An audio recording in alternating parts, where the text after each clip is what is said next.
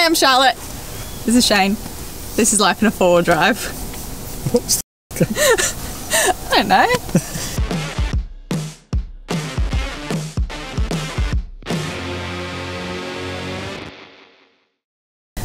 Over the last year that we have been doing these videos, we have had the request a couple times to do a walkthrough of the rig, but now that we've got the new canopy, it seems like we've finally got to just stop being lazy and do it.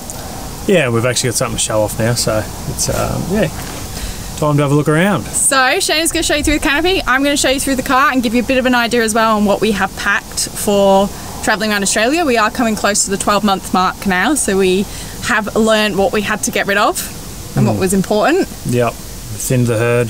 You had to, because the way we were building the canopy the second time, it's kind of has given us more space but also less space in some other areas. So let's get started and show you through. Alright, so starting off with the canopy, we'll have a look quickly underneath how it all works, how it is all put together. Profab, everything they make is essentially custom made, so on that note, if you want to see the build process, that should be up online now. Click the link wherever it is and you can watch this come together start to finish. But just to recap it all, this canopy is built without a tray, which is what Profab prefer to do to save weight and height.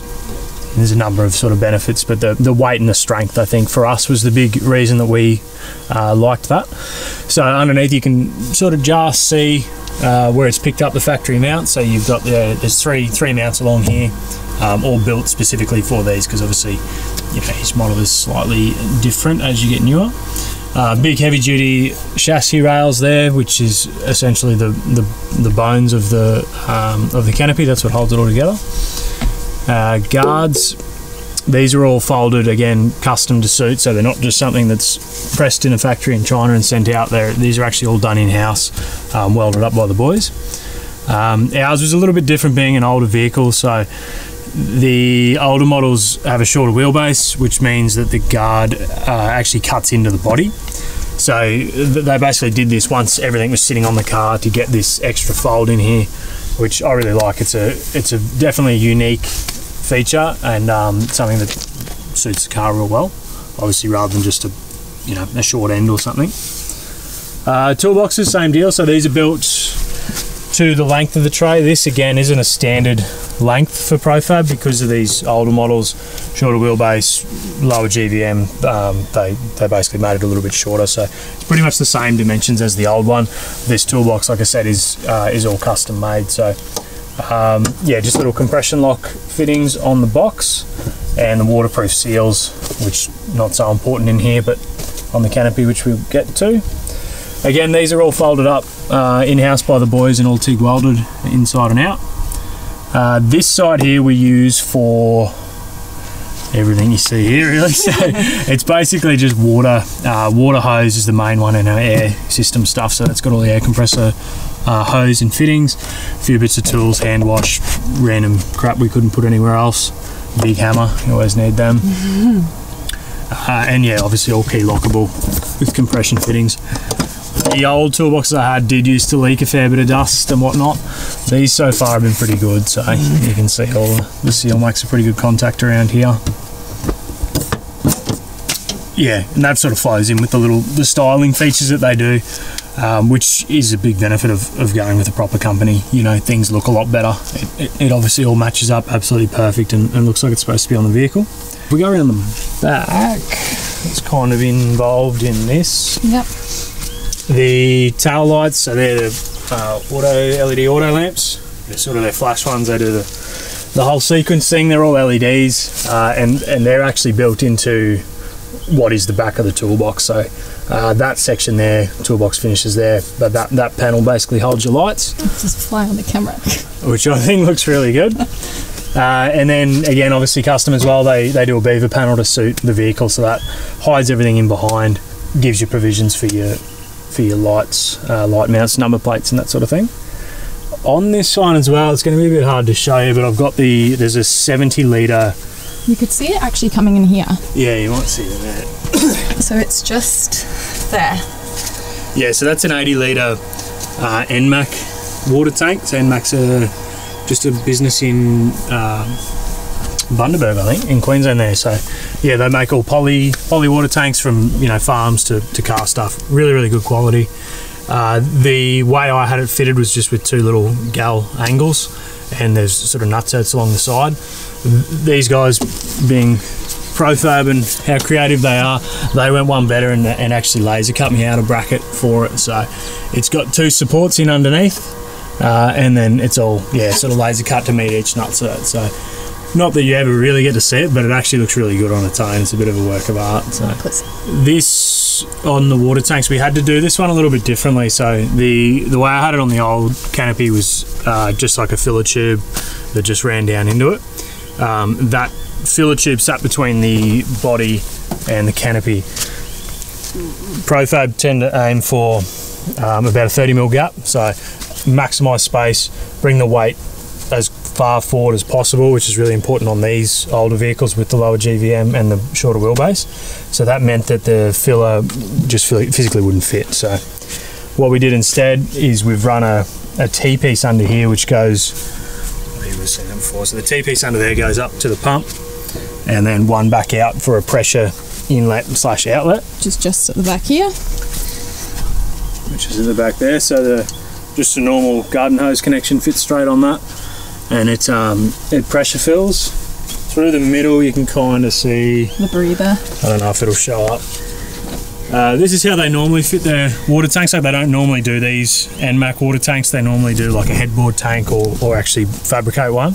But this is how they normally do their breather. So it's just a big loop up in here. So it's actually increased our capacity because it's raised the breather higher than I had it previously, which is good. So it's full 80 litres. The gas bottle. Yeah, so accessories on the back. This is exactly how I had it on the old vehicle. It's just, I spent a lot of time working out the old canopy. I spent a lot of time working out on the old canopy exactly what we could get away with, how far we could push it. This is the biggest gas bottle I was happy to put on there. Spare wheel was a big consideration. I wanted it up from under the car so it was easier to get to, and obviously for a track pack on the back, and a jerry can holder, which we'll get to. Yep. So this just went fitted on same way, just bolt straight through. They reinforced the skin in behind here and the spare wheel carrier, so it's not just a skin. I think it's 10mm plate or something in behind the spare wheel. And they've actually fabricated a whole new carrier, so I just had a generic one on there before. Chris sort of looked at it and went, "No, we can make one that looks heaps better and works better," which it does. So they actually turned up a bit of I don't know if it's Teflon or something. I'm not 100% sure what that is. It's a hard plastic of some description. Yeah, it used to be a big steel plate. Yeah, it was just a steel plate. So they've actually put that on the lathe and made that up so it fits the centre bore of the wheel and looks a lot nicer, works a lot better. Covered by the track back all the time. Yeah, definitely works better. Can't see it, but it does work better because it's a spring washer, so it compresses and holds it in there so it doesn't come loose. Yeah, again, that's all more detail than the other video. So to go inside, first things, we'll obviously run an awning like every other four-wheel drive. But it is one of the things that we would like to upgrade or get bigger. Yeah, awnings are important, whether you go camping or just go to the Coles and Bunnings car parks. Every four-wheel drive has an awning. This one's good. It's just a straight pull-out 2-metre awning. So it works if you need it. For the sun, but it's not great if it's really raining. If it's really horrible weather, like we had a lot in Tassie, it doesn't do a lot. So a 270 would be nice, but hey, you can't have everything. It fits on here really well. They basically just remounted it directly to the roof rack, which you'll be able to see better on the other side. But yeah, it does away with the right angle brackets that most awnings come with. So it's an extra, it removes a bracket, I suppose, and it fits it closer. Sits it better than it was on the old canopy, so it's a lot easier to actually access and get to. Canopy itself, everything's TIG welded, as you'd see. Anyone who likes a bit of weld porn would be very, very happy with these. The old dime bags. Yeah, they're amazing. It's really good. Yeah. These are all every little bit is done in house. So they actually used to cut all these out by hand, believe it or not, before they got a CNC machine. So it's all whipped together, folded up, all done there. Waterproof hinge. These are massive. If you've ever had a canopy with a piano hinge, you'll know when it's raining, water just drips down in. So that was a big thing. It's one of the first things I noticed. I don't know what these handles are, but they're pretty good quality. They're that cool whale tail that seems to be all the fashion. We've just gone normal key locking because it's an old car. They will do central locking. They will wire it into your key. Even if you've got an annoying car like an Amarok or something weird, they can make it work, and they do. Because they're flash. But yeah, these work really well. They can colour match these or chrome them or whatever you want to do to suit your style. So inside, I refit, I pretty much, like I said, I'd already built this, so I refit everything that we had in the old Canopy because, yeah, it's cheaper than buying it again, obviously. So these are just a little Nava strip light. I think they're a marine light, so I just cruised through the catalogue until I found one that I liked. It does 2 tones, so it's got a blue to keep the bugs out and not ruin your night vision, and then just a white light. At night these are plenty bright enough. If you're in this area here, they give you all the light you need. Yeah, wiring's run all through here, which is nice and neat. So that's just a hollow tube, which is perfect for hiding wiring and whatnot. Yeah, double returns on these with the seal on the gutter. You do see this done different ways, but look, I was more than happy with this. This thing hasn't leaked dust or water or anything. And Chris informs me that they've never had a problem with anything. Plus, it allows a really sleek, smooth finish. So when it's closed, it's flush. What have we got in here? So I guess this sort of highlights how custom they can do. Yeah, how custom, well, everything they can do. So you've probably heard me banging on about it, but the benefit of going with a company like ProFab is everything is custom. You're not dealing with, say, someone on the counter who's ordering something from China literally, or a factory that just gets mass produced. It's literally, chances are you're talking to Chris, chances are he's the one out there doing some of these welds. So we basically had to fit everything around our design. This fridge couldn't go any other way, physically not possible with what we had. Again, we'd worked all this out before, but it took, when we were actually putting it together, to sort of put it all in here and then go, righto, how much room do we have? And on the topic of fridges, if you are trying to choose between a chest fridge or an upright fridge, yes, absolutely, upright fridges will save you room and they are easier to access, but you will lose so much room of actual fridge space. And if you're planning a trip that's going to remote places like Cape York, etc., you want to have as big a fridge as possible to fill up with food, but also beer. Yeah, that's right. So yeah, the chest fridge is a no-brainer for me. If we had to put a little upright here, it would have been schmick. We would have had more room, but I don't like them for everything Charlotte just mentioned. Everything falls on you when you open the door. Yeah, they draw a lot more power. These are by far a better option. If we could have had this fridge that way, that would have been ideal. Because they do fridge slides. ProFab do.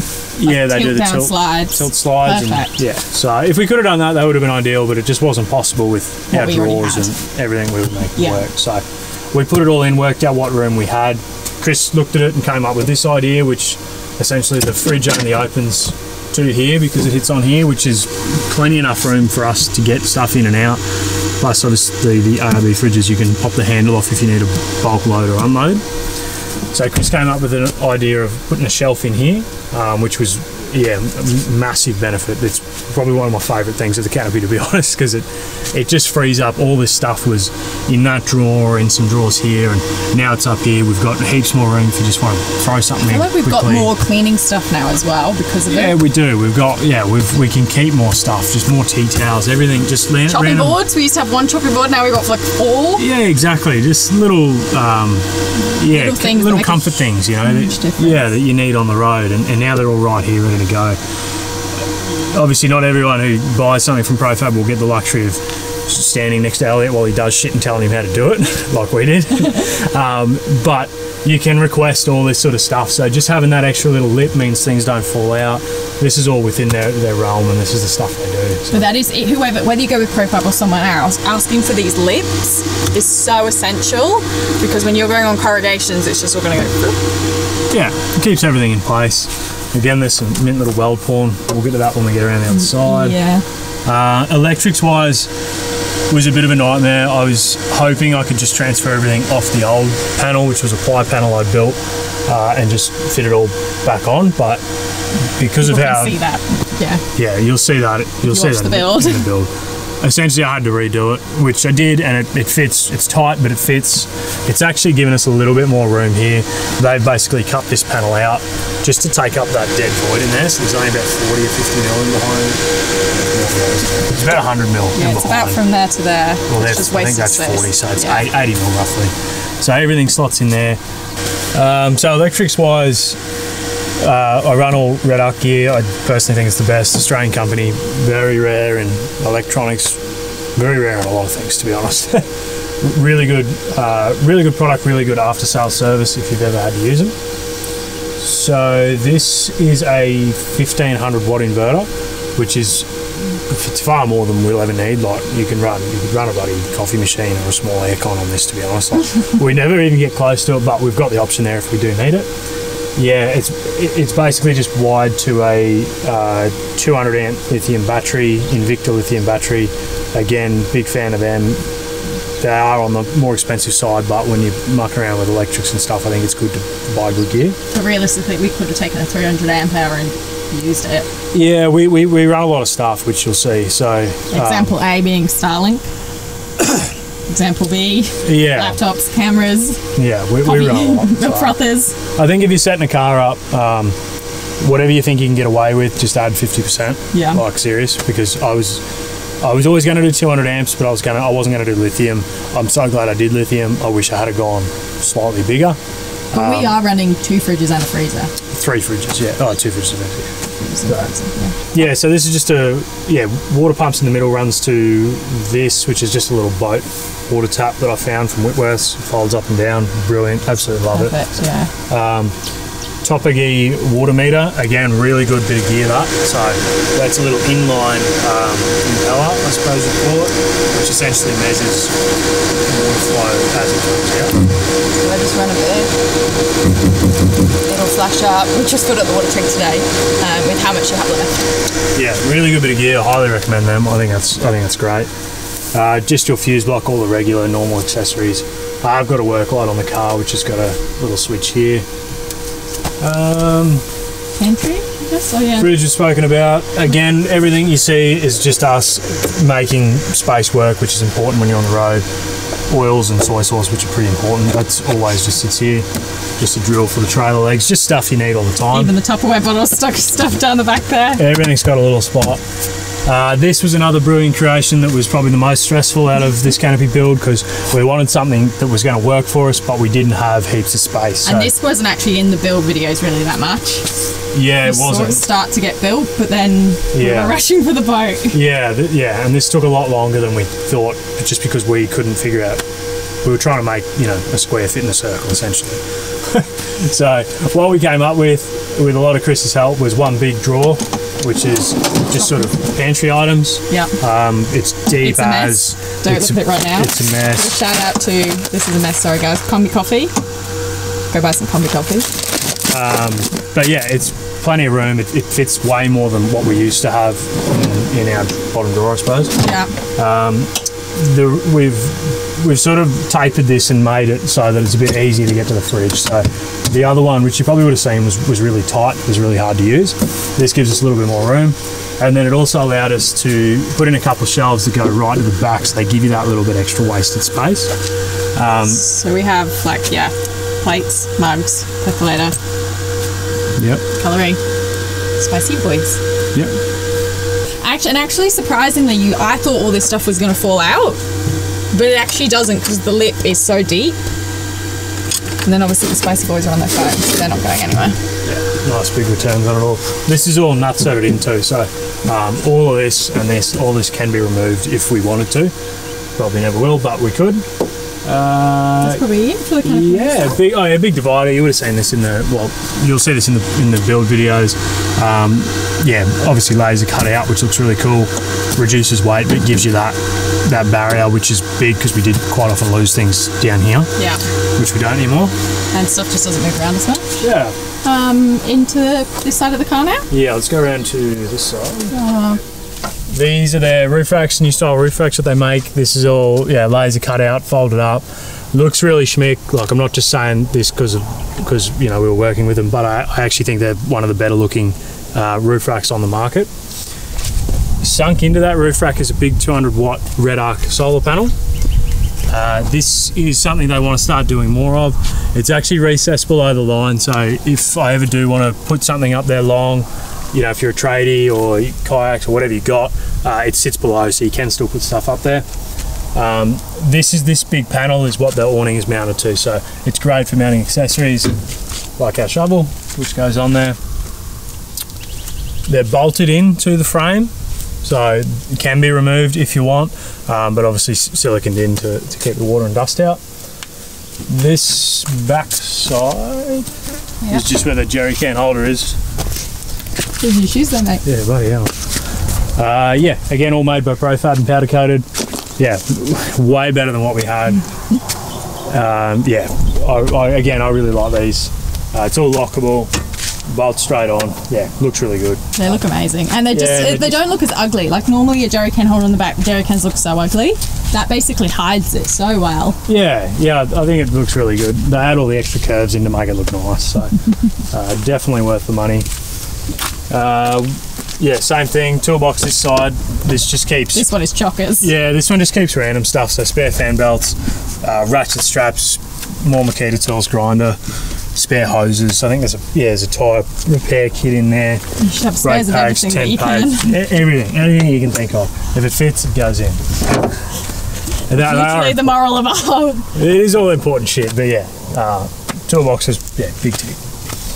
So this side, this is more of our storage. Well, this is our storage side.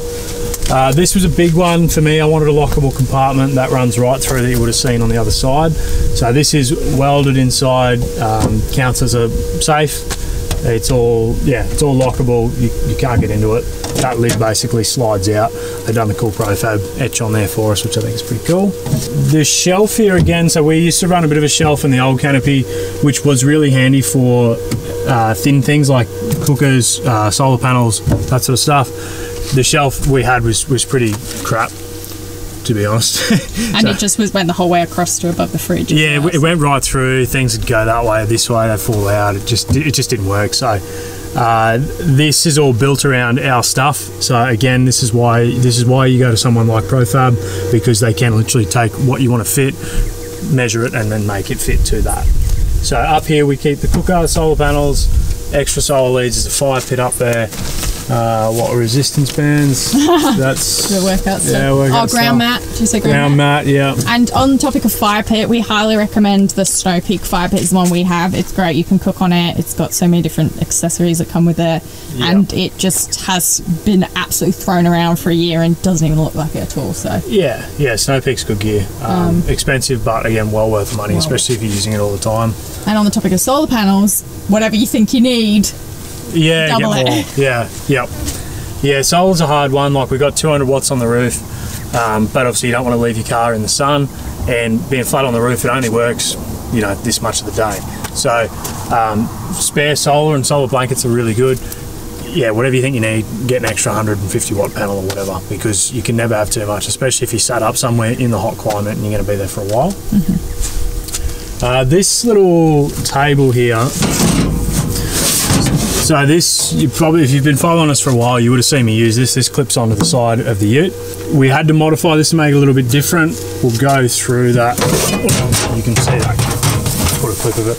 But these are just drop side, like tray drop side hinges. So like what comes on a Triple M or a factory Toyota tray, they just clip in and out. So this was our way to make this work on this setup, because it doesn't have the same tray edge that we used to use. And because we didn't have enough room to do a slide out table on the other side under the pantry. Yeah, and you couldn't get a big enough one, and this table's huge. Which we love. Yeah, we loved it. And then the brackets for it were Chris's idea again, to slide it just... Yeah, so we had to store it. That was our big thing, because it sat up on that other shelf in the old canopy and was a nightmare. So yeah, Chris came up with this and said, well, why don't we make a little bracket here to slide it in.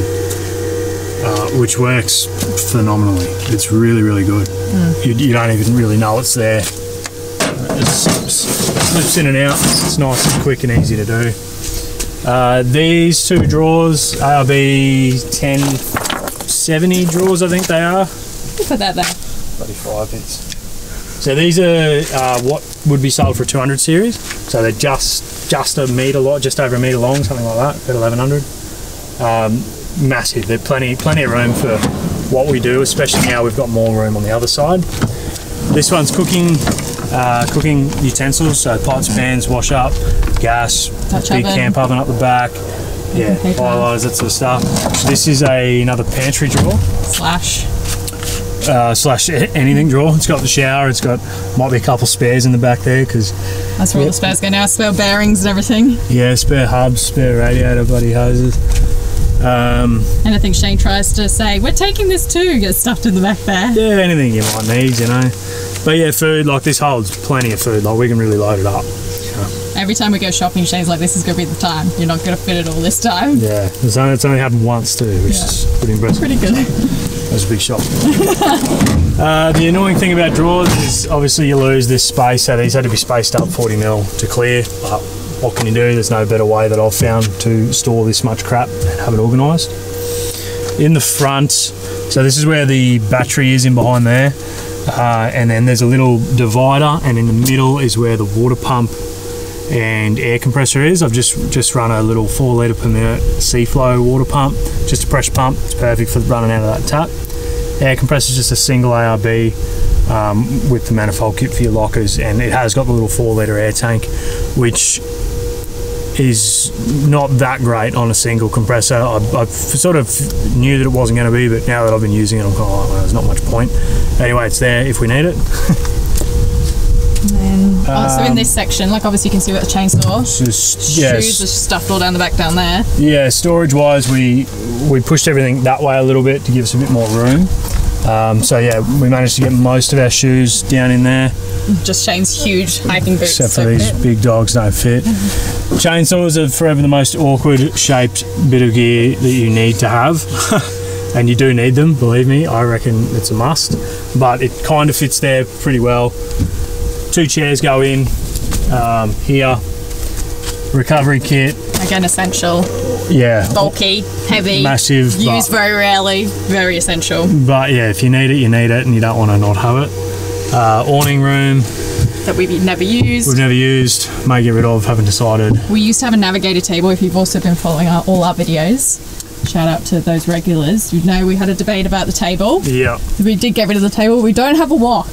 That was the debate. Yeah, we got to get a wok now because that was the trade-off for it. So navigator table is really good. Highly recommend. It is good. It was just a little bit too much for the amount of stuff that we have. Yeah. That's a little ARB table, so just a small. I don't know what you call those. There's a word for it. A camp. Accordion or something. We'll show you. Accordion. Anyway. Yeah, sure. Good little table, tiny, fits in here perfect. Yeah, it's so good. Again, I don't even think that was planned, but it just worked out really well. Yoga mat, a few weights and things like that.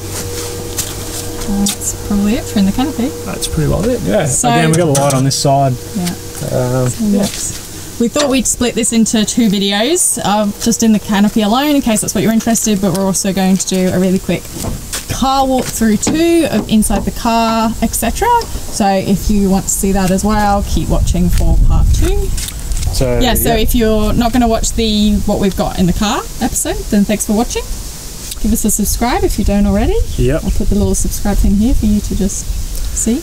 Yep. And yeah, obviously said it a number of times. Big thanks to ProFab. We did pay for this canopy, so it wasn't like a give you a free shit to talk good stuff about us. We paid for it, but after working with them and seeing the quality of the work that they come up with, I would 100% work with them again.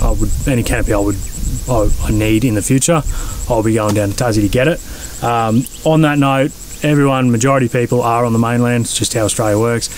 Tasmania's not that far away. If you are looking for a custom canopy, do your research, which I'm sure you would have. You'll find the main brands can be quite expensive.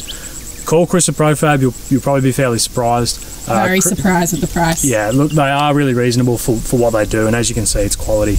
But yeah, Chris Tanner and Chris McGrath, they're the 2 Chris's there.